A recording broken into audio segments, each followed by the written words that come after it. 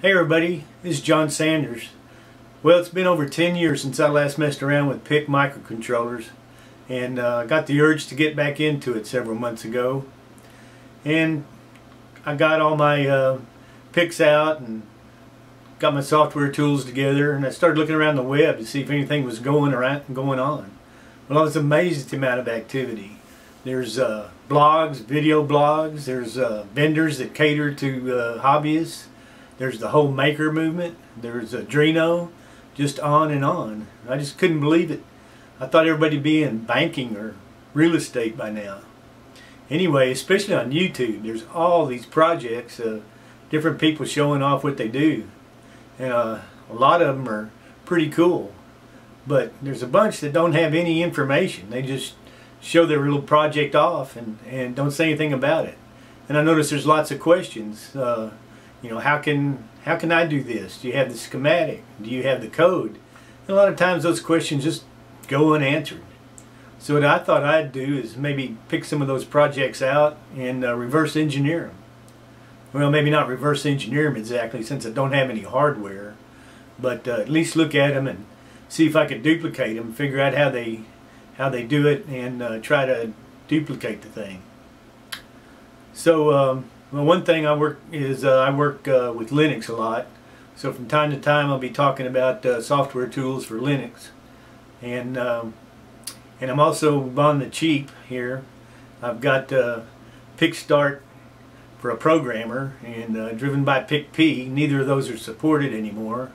I've got GPU Tills for an assembler.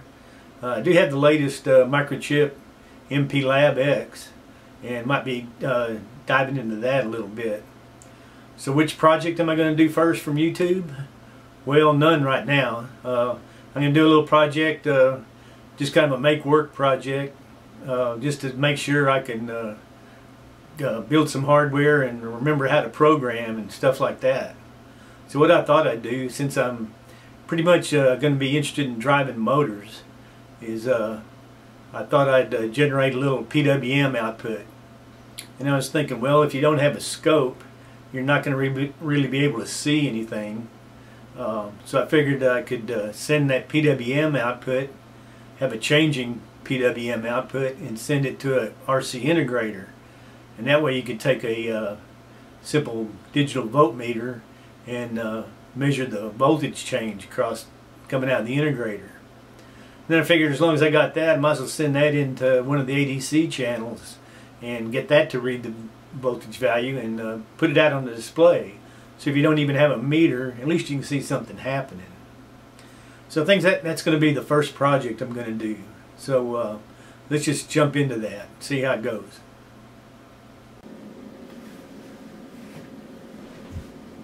Okay, it's datasheet time. Let's look at the datasheet for our 16F87X family. There's 4 parts in this family, and of course we'll be using the 876. Some of the main features they point out is high performance RISC CPU with only 35 single word instructions to learn. Oh man, am I going to have to learn assembly language? Well, I'm going to do this in assembly language and in C, so we'll cover both of them. Operating speed up to 20 megahertz. Instruction cycles take a minimum of 200 nanoseconds. You'll notice 200 nanoseconds is 4 times a 50 nanosecond period of a 20 megahertz clock. That's because instruction cycles take 4 external clock cycles to execute. Now, memory-wise, we have up to 8K of program memory. That's implemented in Flash. Up to 368 bytes of data memory, which is implemented in RAM. That's your general purpose registers and special function registers. And there's up to 256 bytes of data memory that's implemented in EEPROM. This part has interrupt capability up to 14 sources. We'll be using one interrupt source. It has a 8-level deep hardware stack that allows 8 pending calls at a time.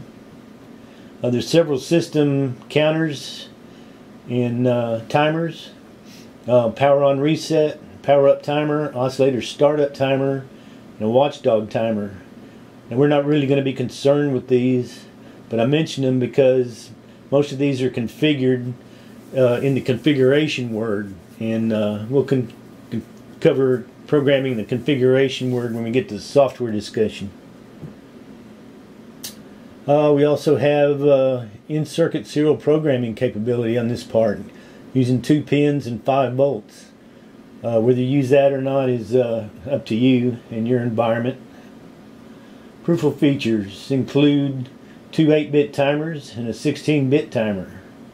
There's 2 capture compare PWM modules. Of course, we're going to be using one of the PWM modules, and it requires the use of timer 2. And the A to D converter, we'll be using 1 channel of that. For external communications, there's SPI and I2C. We're not going to be using that on this project, but we will be using USART. One of the displays is a serial USART, and we'll be hooking that up. There's also brownout detection and a brownout reset capable. Here's a little diagram of our part, the 876 right there. It's 28 pin, and we're interested in the PDIP. So there's your pinout for that. Here's a little table of the key features and what each part is capable of. We see in memory we've got full capability and all memory. On I/O ports we only have A, B, and C. D and E are not implemented on this part. We've got 5 input channels on the A to D. That's because port A is the port that has the analog inputs, and one of those is not a A to D input. Okay, here's the electrical characteristics. Temperature range 55 to 125 C. I think there's commercial, industrial, and extended temperature ranges. Voltage on any pin with respect to ground is up to VDD plus 0.3. Voltage on VDD with respect to VSS is 7.5 volts. They call out M clear here, up to 14 volts. That's because M clear is the high voltage programming pin. They also call out RA4 separately, up to 8.5 volts with respect to ground. That's because RA4 is an open drain output. So you need to hook up a source of not more than 8.5 volts to get this pin to go high. Current capability per pin is 20 milliamps in and out, sink and source. And of course 8 times that for a whole port gives you 200 milliamps.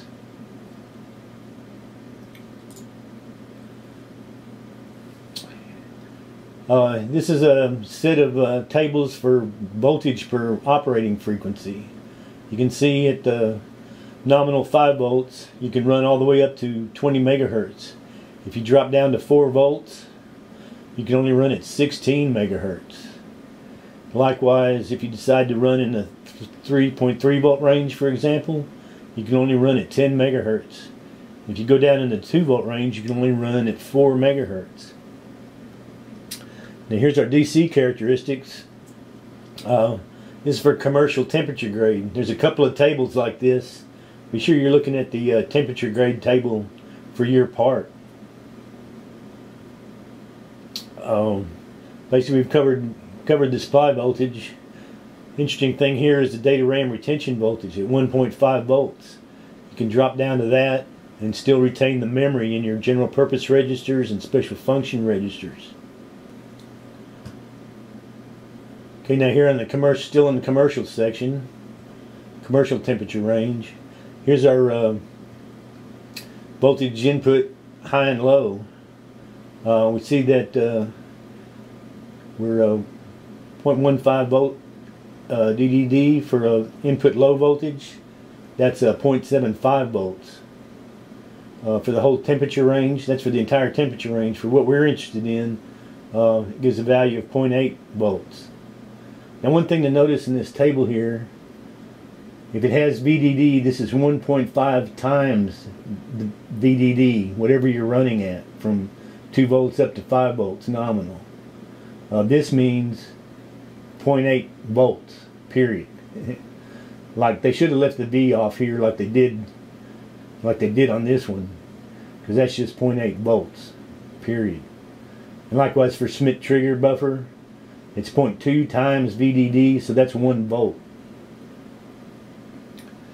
For voltage input high, has a minimum, requires a minimum of 2 volts.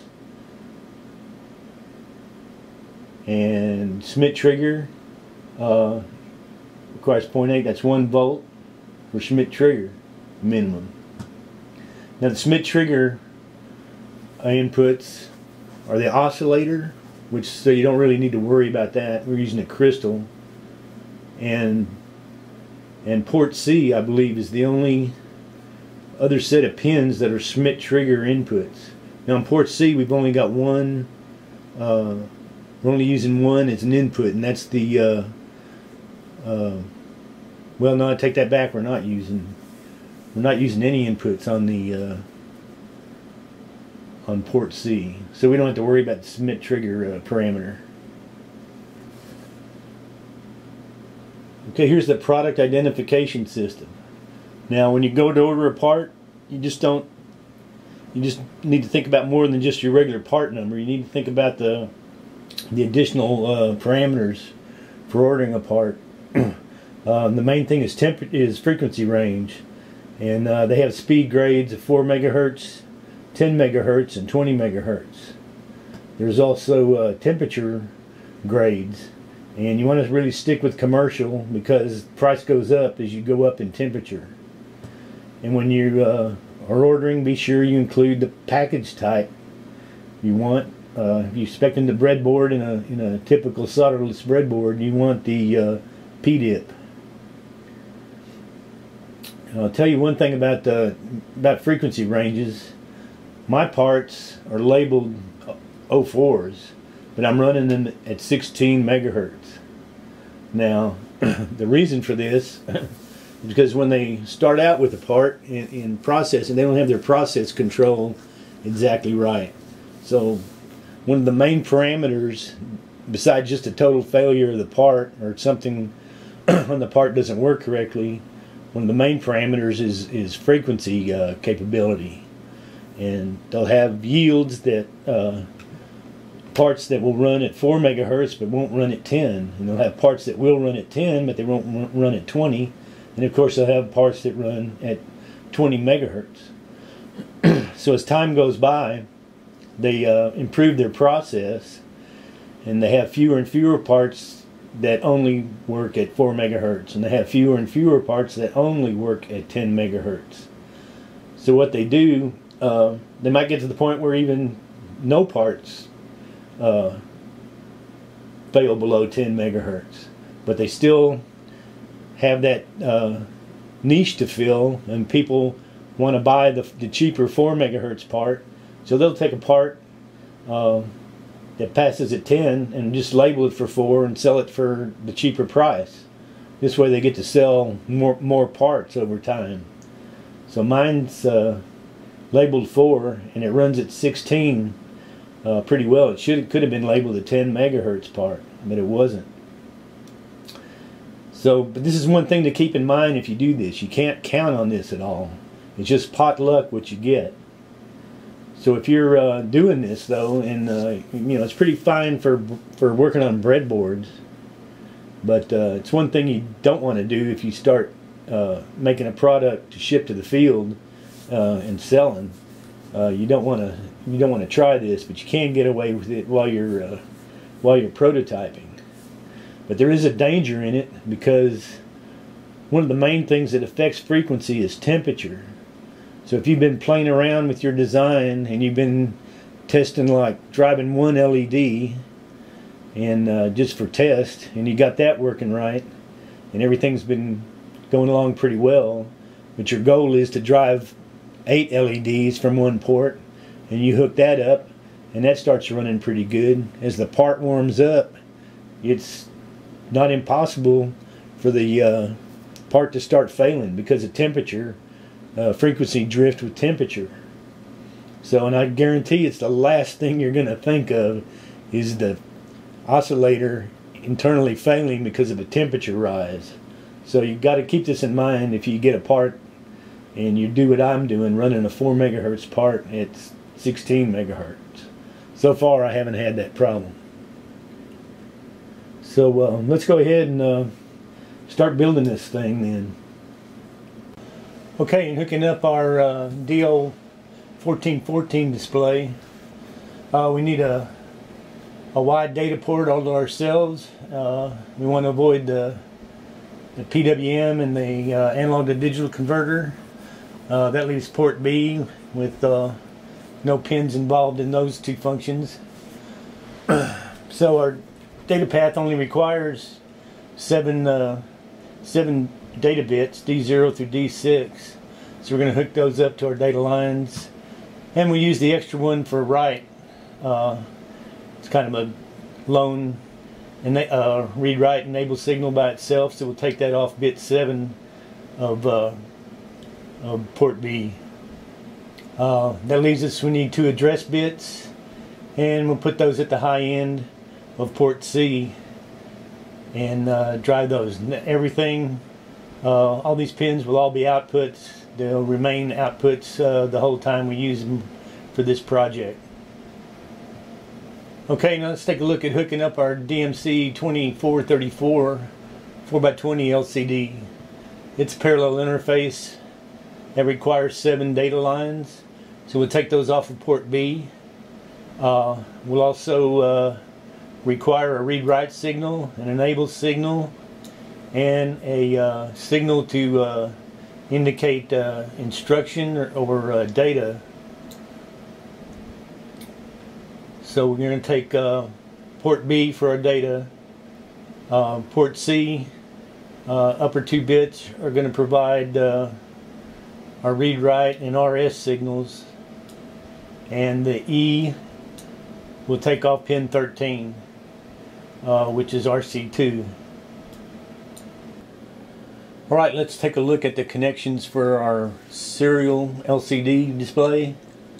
This is real easy to do. You just need to connect power, ground, and the transmit line from the PIC. Of course, the PIC transmits on RC6, so we take that bit and wire it into our receive. Now there's no facility or pin on this part to send data back, so there's no connection to the receive line on our PIC, just the transmit. And this is great to hook up. One line over 12 or 13 lines is is really nice. This part is also capable of SPI and I2C, and these are the pins for those. Now I'm not sure if by maybe this extension, this D3Z, indicates serial configuration or whatnot, but if you look in the data sheet, you'll see that the type of output used is selected by some resistor jumpers on the back of this display. This part, this part comes defaulted with no resistors, and that selects the serial USART connection. Now whether D3Z indicates that or not, I'm not sure. Haven't really researched this part number completely.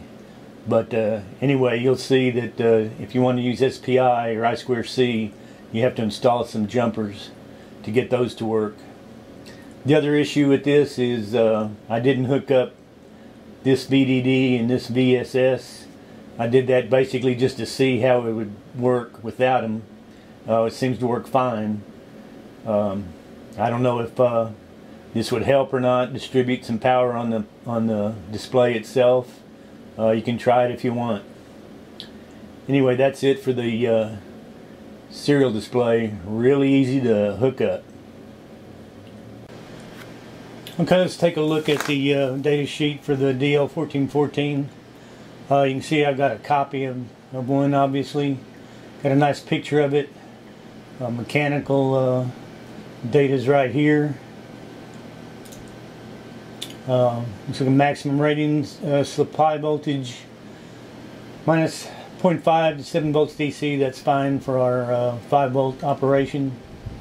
You got the pin out here. DC characteristics that we care about are input current 100 microamps per pin. That's well within our capability on the PIC. Voltage input high. They want a minimum of 2 volts. You'll remember from looking at the PIC data sheet, our minimum high was 4.3 volts. That's no problem there.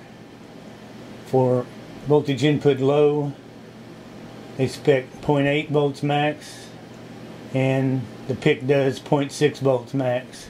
So we have no problem there. Right up here we have the timing diagram, and down here's the data for it.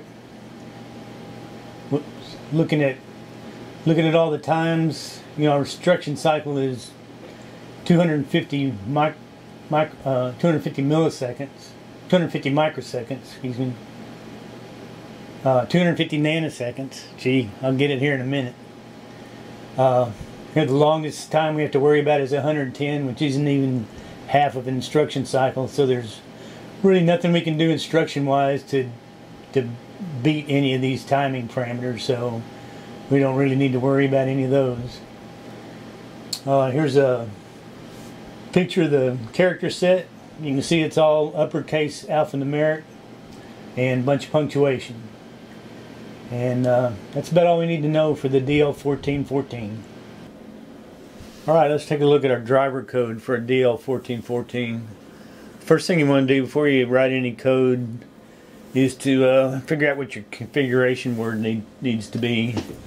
So let's look at the individual bits here. First we have CP1, CP0. Now these control the banks that you protect in your flash memory. We're not using any code protection, so we're going to set these to 1. Debug, if you have a microchip IDE with debug capability, you might want to be able to enable this, but I'm going to disable this and set it to 1. The next bit's always a 1. WRT is flash write enable. We're gonna enable our flash, of course, so for programming, so I'm going to set that to 1. CPD is data protection, and that's your double EEPROM. Now all these bits work together, and CPD, WRT, and the CP bits.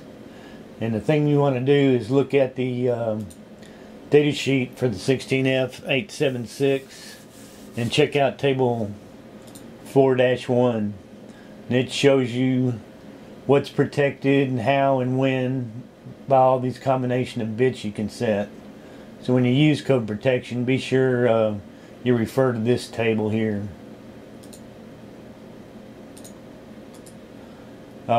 Continuing on, low voltage programming bit. I have this disabled since I'm using a regular high voltage programmer. Got brownout disable. Using a lab power supply, you don't have to worry about any brownouts, so I've got that disabled also. Now we see CP1, CP0 again, and they're an exact duplicate of the CP1, CP0 up here, and you have to set them exactly the same. And I don't know why they're duplicated in here, they just are.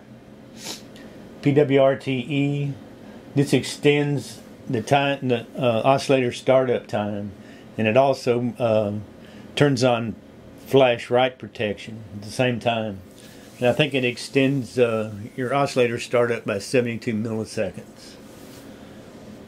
Watchdog timer, I have it disabled because this requires code to support this, and I haven't written any code for watchdog timer. And the last 2 bits are the oscillator selection, using a 16 megahertz crystal I've used both the high speed and the crystal selection, and I have they both work fine. I've settled on the XT setting. Okay, all this gives us a value for the configuration word of 3F39. Okay, now let's look at our regular registers we're going to use to drive our display. I know you've been admiring my ASCII art here. What I tend to do is build these in my source file, so I have the data readily available for reference. I've been doing this since before there was PDFs or dual screen monitors or any documentation aids like that. So, and I just keep on, I just do it out of habit, I guess.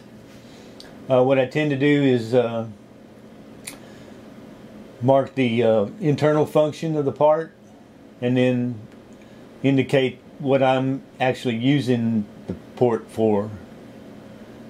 Here in this case, of course, it's the port B is going to be the data bus to the DL1414.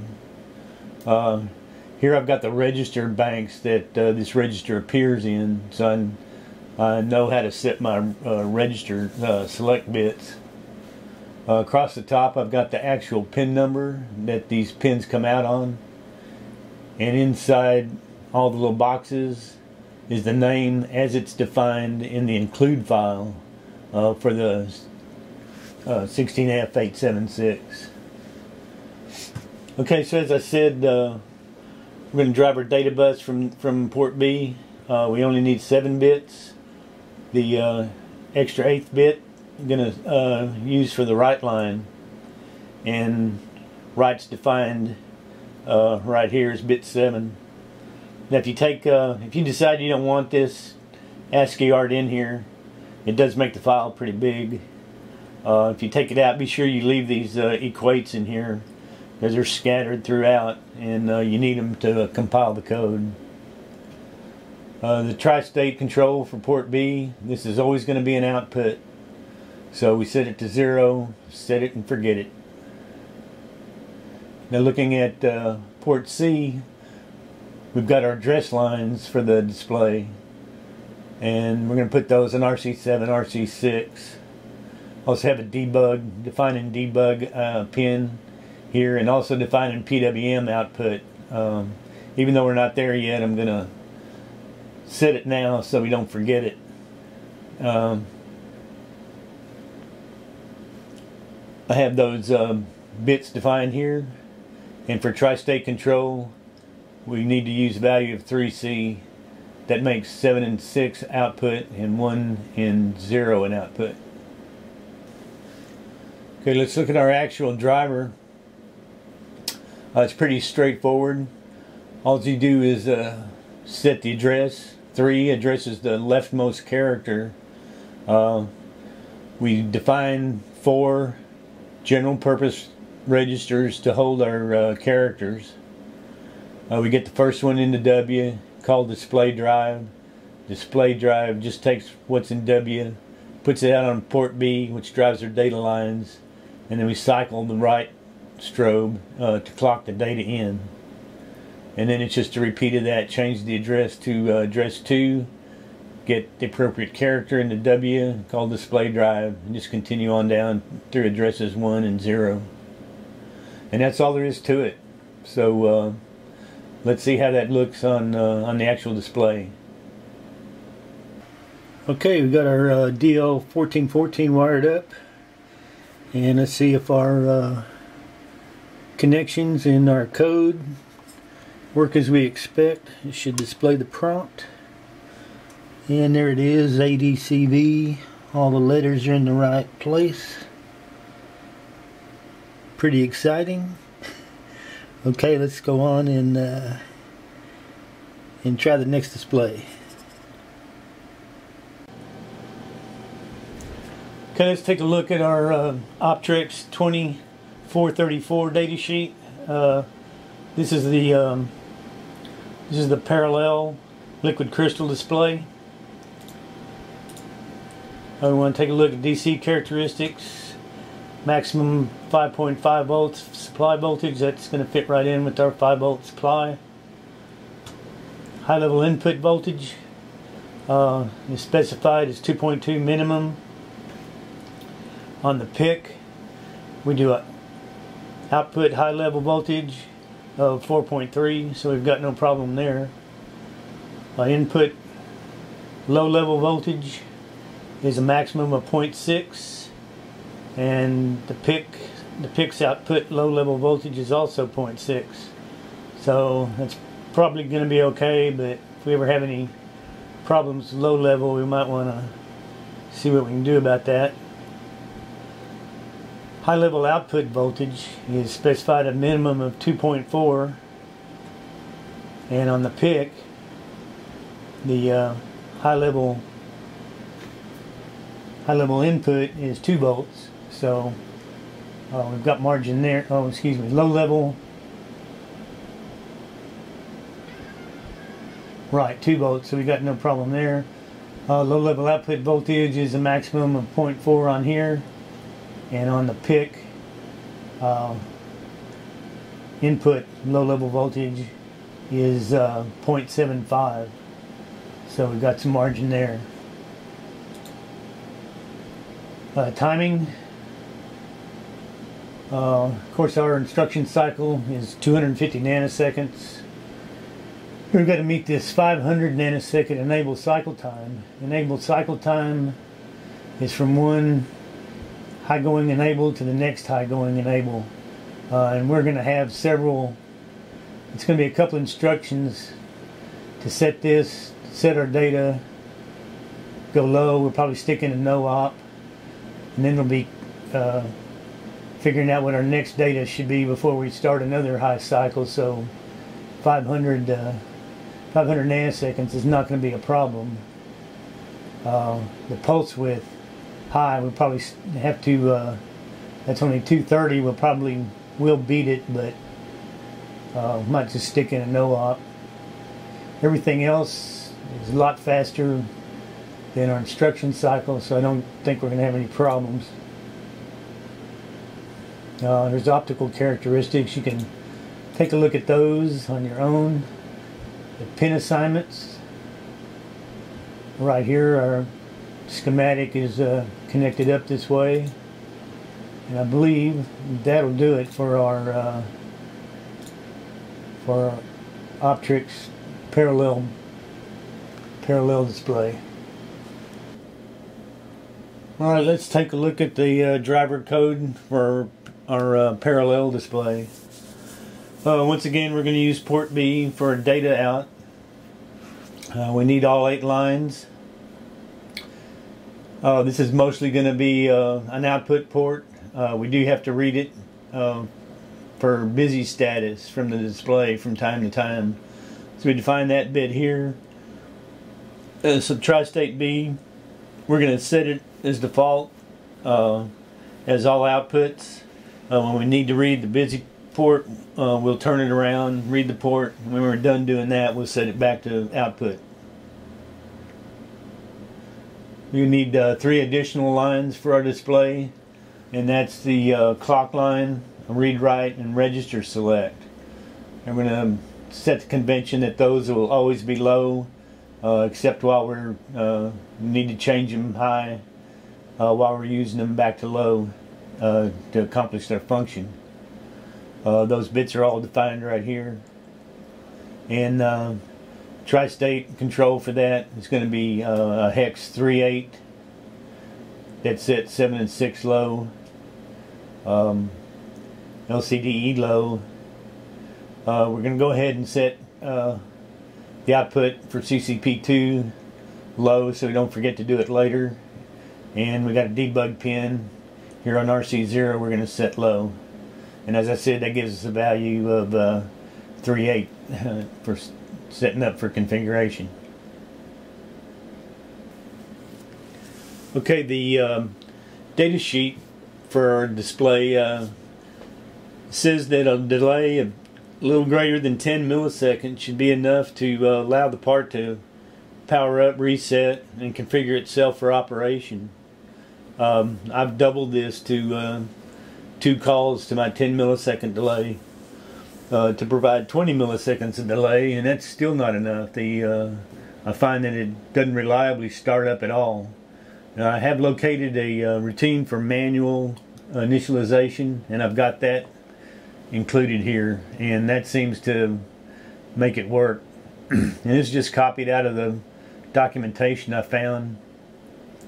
You set 2-line display a couple of times,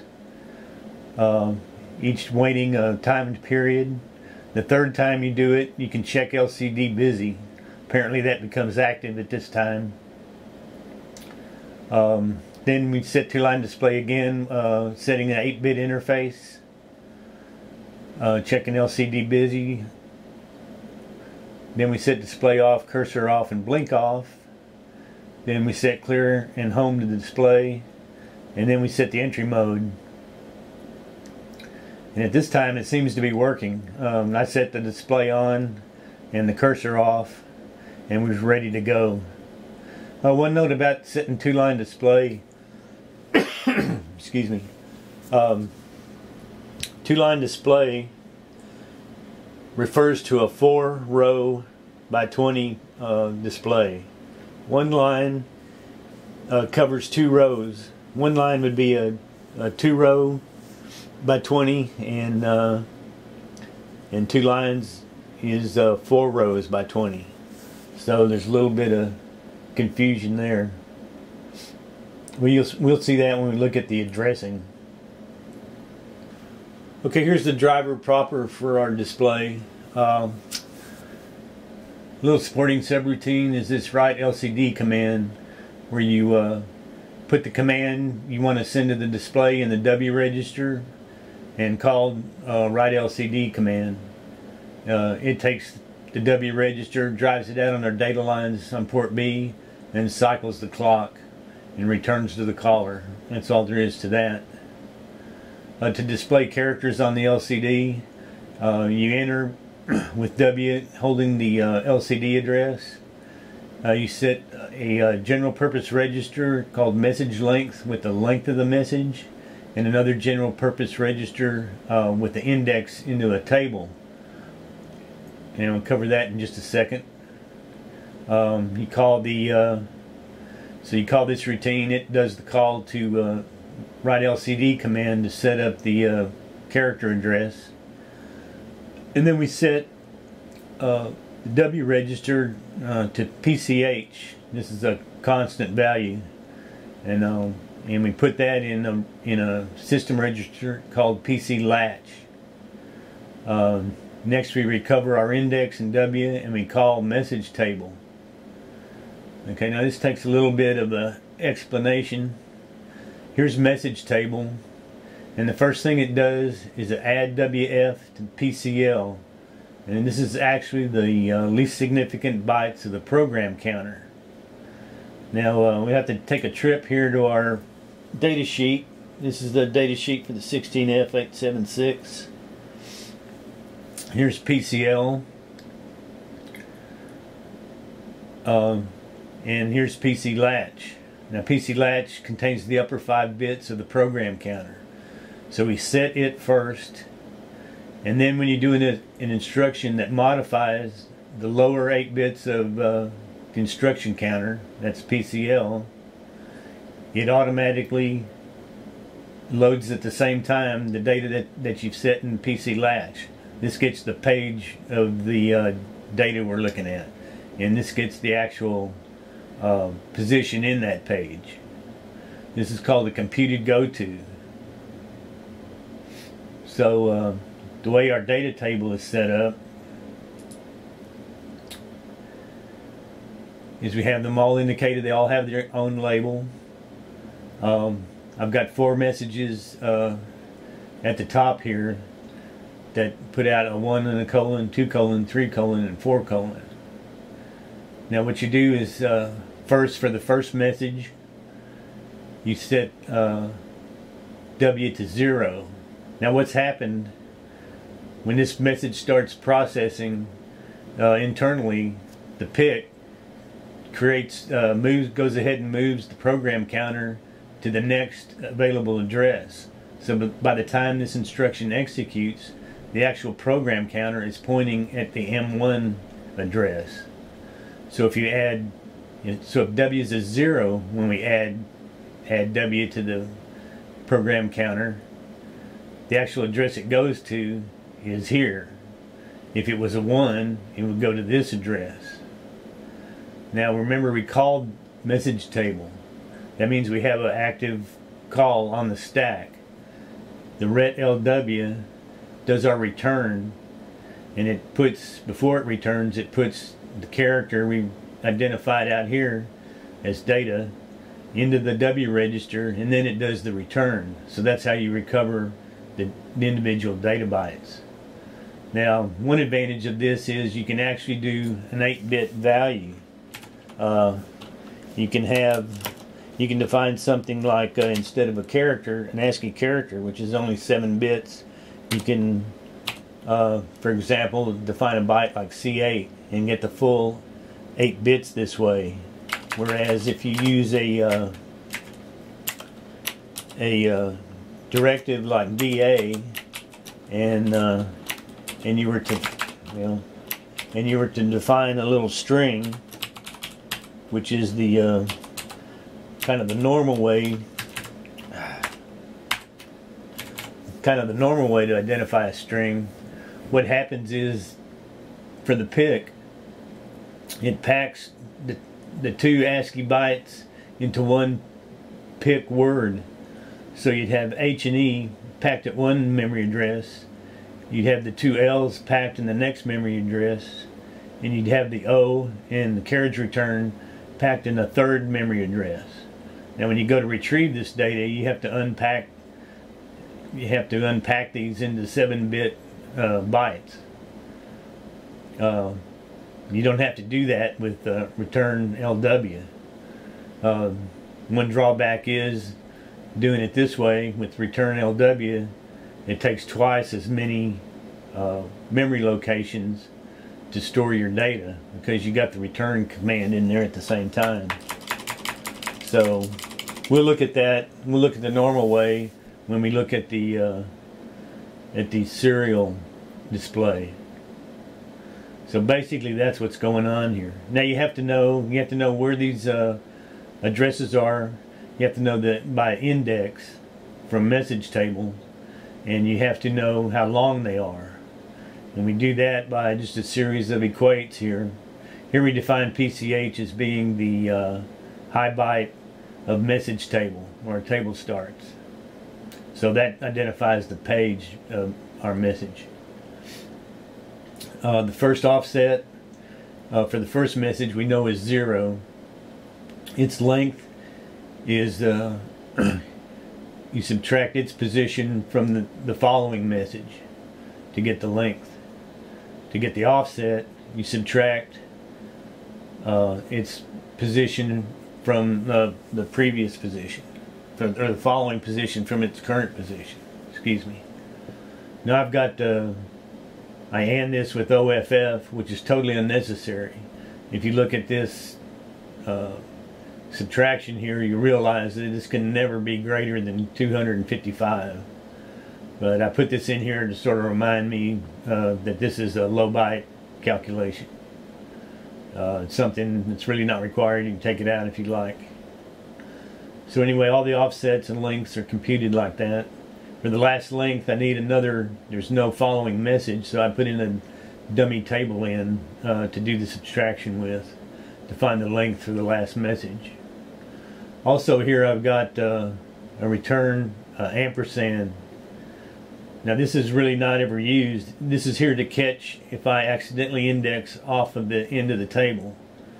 And it provides a real instruction so I don't go wild into memory that's not programmed.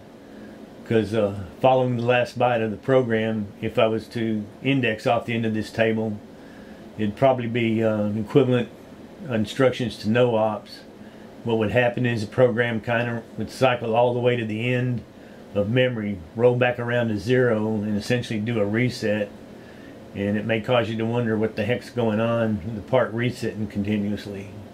So that's there just for just for a little safety net. Okay, so now we're right back to our write LCD data routine. We know what this is doing now, setting up our page address, and we know what our index is for, and how we computed that before we call this, and call the message table, and we come back with the data in W.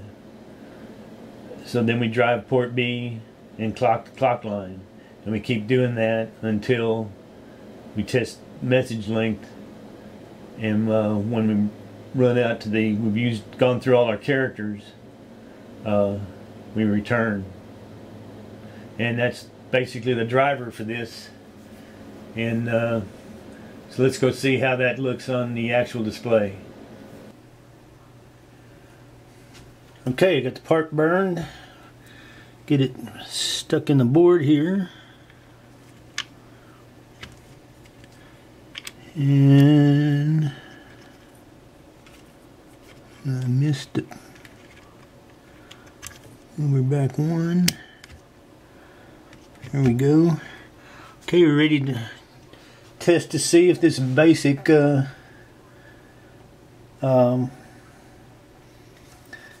light up the display works. Hit the power. And there we go. We got 1, 2, 3, and 4 on lines on the first character position. Lines 1, 2, 3, and 4. And we're pretty well centered on our logo. And ADCV colon's pretty well centered. Or when we're measuring, we'll be putting out numbers or voltage reading right after ADCV. So that looks pretty good. If you got a 2-line display, this should work. You should have ADCV on your second line, but you'll have a 3. You'll have 1 and 3 instead of 1 and 2, and that would be normal. So okay, it looks pretty good. Okay, now here's the data sheet for our New Haven serial display. It's the NHD bunch of numbers here, and 4 lines by 20 characters. Has an LED backlight. Some mechanicals. The pin description here for serial. This is great. We got power and ground, and the receive from the USART on the PIC. So 3 wires to hook up. It's fantastic. Look at our electrical characteristics. We've got 5-volt supply that falls in with our plans real well. High level input voltage, a minimum of a little less than a half a volt, or a little more than half a volt. And of course the output, high level from the PIC is 7.5 volts. It's going to be right in the neighborhood. Low level input voltage is a volt, and the output low level from our PIC is 0.6. That's max, so no problem there. Got plenty of margin. Here's the optical characteristics you can read on your own. Got the RS-232 protocol, as I said. Default baud rate is 9600. We'll just leave it there. And the RS-232 signal must be 5-volt TTL compatible. That means we can just use the output from the PIC and go right into this pin. No need for actual RS-232 levels at all. So that's another great thing about it. Here's a table of commands, and we'll cover some of those when we go over the code. And I believe that's about all we need to look at on here. That goes over the commands in detail. You have the capability of 8 custom characters that you can program in. We're not gonna be doing that. And here's the character set. So you've got upper, lower case, numbers, punctuation, and all the goofy stuff. Okay, let's take a look at the driver code for our serial display. Now, on the 16F876, the USART pins are on RC7 and 6.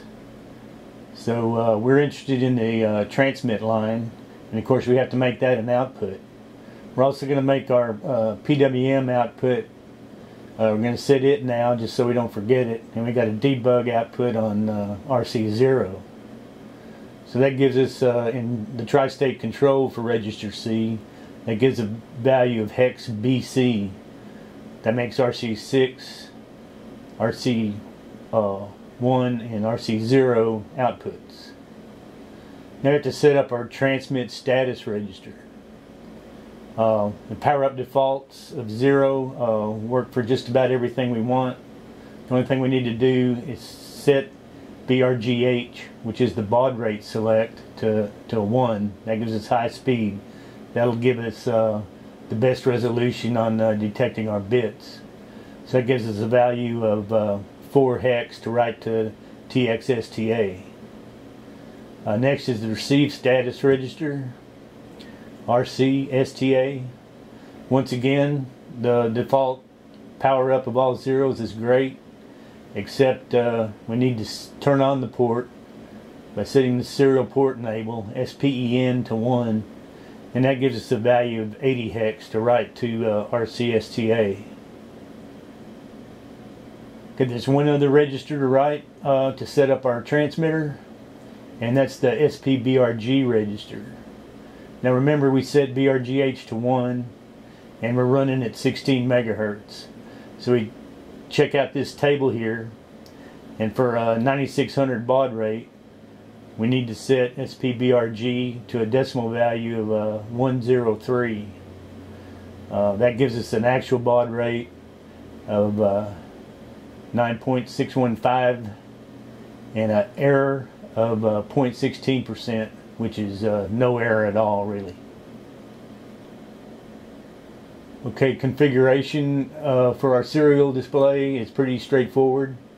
A delay works. You remember on the parallel display, the timeout delay didn't really do much for us. We had to go through a lot of gyrations, but it works good for the serial display. And all we have to do here is clear the screen and home the cursor. And that's done with calling this transmit command, and let's go look at those. Okay, here's a couple of support routines for our serial display. Basically, they send commands to the display.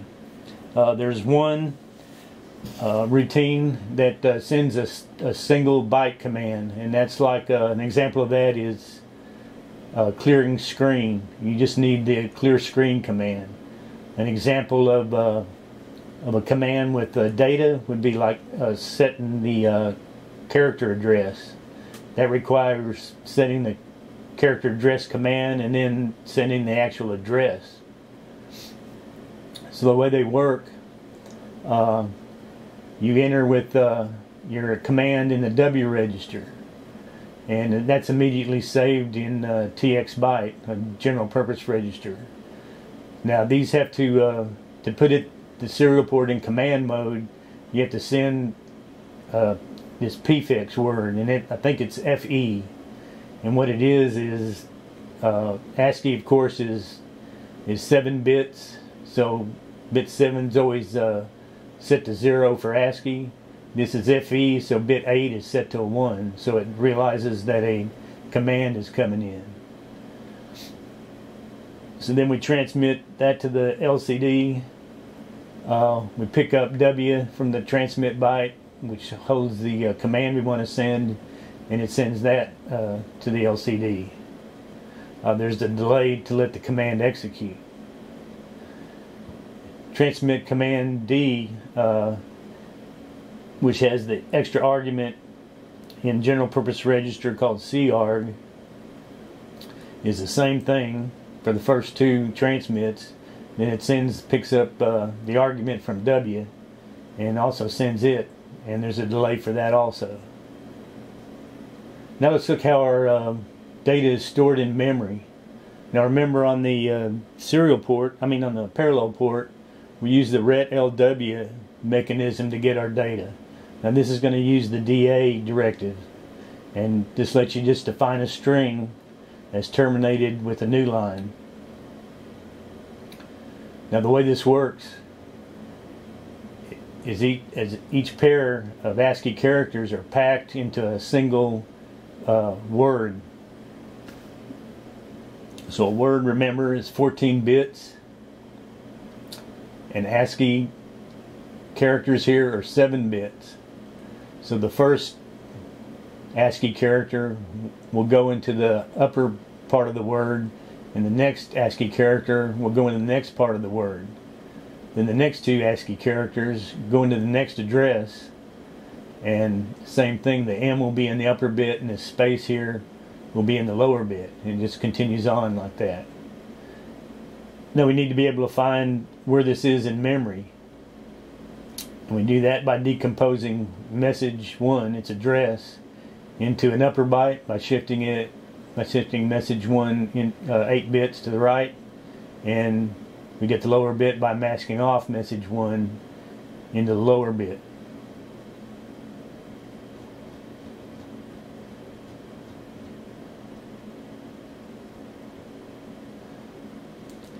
So here's our routine that displays strings, like the DA command we just looked at. First we set the character address with our TX command we looked at a little while ago. And this requires reading flash memory, requires a lot of bank switching. So you see a whole lot of bank switching throughout here. Now the mechanism that controls reads and writes is EECON1 register. First thing you have to do is point it accesses to program memory by setting the EEPGD bit. Otherwise it would point to data memory. Now to start an actual read cycle, we set the read bit in EECON1. And that requires a mandatory wait of at least 2 instructions and another bank switch, and now our data is readable. And this is the way data is stored in the EE data H and EE data. Now this is an image of the way it comes out of our program memory we looked at. The first ASCII byte is represented by these H's, and you can see that its first upper 6 bits are in the 6 bits of E data H, and you can see its least significant bit is in the most significant bit of E data. So we have to get this shifted out of here. Now unfortunately, EE data H is only implemented as 6 bits, and the 2 missing bits will always read as zeros. So if we shift this data up, the bit 13 is going to fall off into the bit bucket. So the first thing we have to do before we can use it is take E data H and copy it into a general purpose register so all its bits are live. So now we can take EE data, shift it left. That puts this least significant bit of our ASCII word into the carry bit. And now we can shift the char, which is holding E data H. We can shift it left and pick up that bit. So now char holds the first ASCII character. Now EE data is of course shifted up wrong. We have to put it back. Now normally we might have to clear the status bit to make sure a 0 gets put back into this position. But we know that since we always read 0, 0 from our upper bits here, that char, when we shifted him left, we know a 0 came out in the carry. So we know carry's clear, and we don't really have to do a clear C. So then we do our rotate right on E data, and that puts all the L's back in position and is guaranteed 0 in the most significant bit. Now the rest of the routine just puts out our data. We first check for our carriage return. If it's not, we just send the data to transmit LCD, and then we do the second register, the second character of the pair. Check it for carriage return. If it's not, we send it out. If we ever find a carriage return, we jump down to D stop, fix our register bank, and return. And that's the driver basically. So let's go see how that works. Okay, it's time to check out our serial display. I'm going to tell you, this is really nice to hook up. Power, ground, and one wire. That's alright. Let's see how she does.